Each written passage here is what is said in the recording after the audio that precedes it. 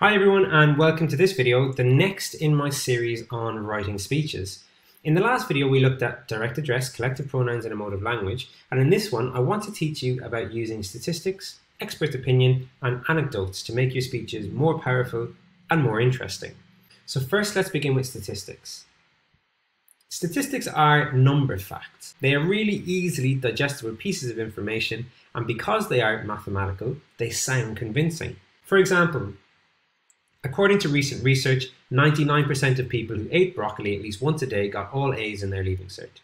Now, this statistic's aim is to prove 2 points. Firstly, if it was true, I'm sure all of you would be very happy to start eating broccoli. But secondly, it's very clearly untrue, and that takes away from its potential power. So when you're writing a speech or even an article or a persuasive piece, your statistics don't have to be true. If they are, brilliant. But don't worry about being accurate. Just worry about making them believable. The last thing you want is for your statistic, like the one here about broccoli, being so ridiculous and over the top that it actually distracts or takes away from the ideas in your piece of writing. So imagine, for example, you're giving a speech to parents and teachers at a meeting about the use of mobile phones in school. The school has decided to ban them completely, but the students disagree.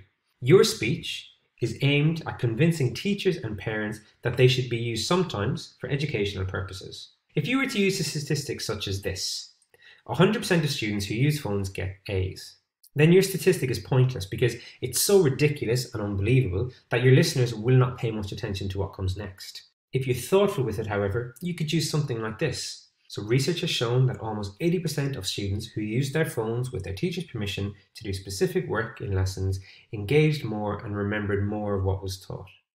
This is being used for the same reason as the other statistic, to convince teachers and parents not to ban phones in school, but it's much more believable and so it's much more effective.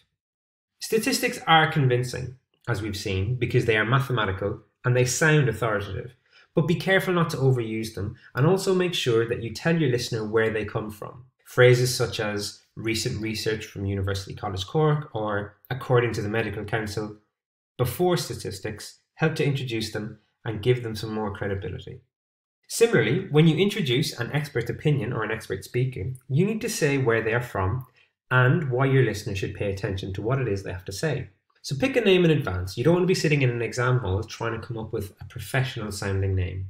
Pick a name in advance and where that expert is from, and make sure that it suits your speech. So if your speech is the one that we saw a moment ago about phones in schools, then maybe your expert might come from the digital literacy department in Trinity College Dublin. If your speech is about bullying or cyberbullying, then maybe your expert might come from an educational department at the National Institute of Psychologists.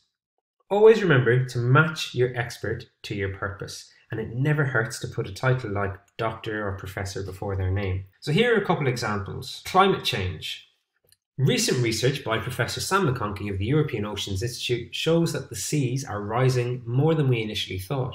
Professor McConkey said, "It's clear now that something has to change. If nothing is done to reverse climate change, the world as we know it won't survive." Or social media. We all know that social media has positives and negatives, but according to Dr. Rachel Lewis, head of Ireland's Digital Literacy Task Force, the negatives outweigh the positives. Dr. Lewis said, "The more research we do, the more we see that teenagers' exposure to social media is overwhelmingly negative. While there are positives such as feeling connected to peers and feeling like they have a voice, the negatives include feeling depressed, addiction to screens, and cyberbullying. Something needs to change." So there's 2 examples of how to incorporate an expert opinion into your writing. The last thing that we're going to look at in this video is the use of anecdotes. An anecdote is a short story or a narrative. It's different from expert opinions and statistics because there's no proof to back it up. It's simply someone's experience. And while it's important that you don't rely solely on anecdotes because they often aren't as convincing as statistics or experts, they're a great opportunity to use emotive language.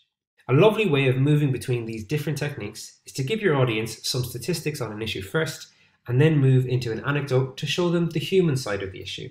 So for example, according to recent research by the Digital Literacy Task Force, 58% of young people have admitted to feeling stress and anxiety after being on social media. This is a shocking number. Dr. Rachel Lewis, who led the research, says that the content encountered by teens on social media can often be harmful to their self-esteem and their well-being. But behind these numbers and statistics are real people. A number of young people I've spoken to have told me firsthand of the pain and suffering that social media has caused in their lives.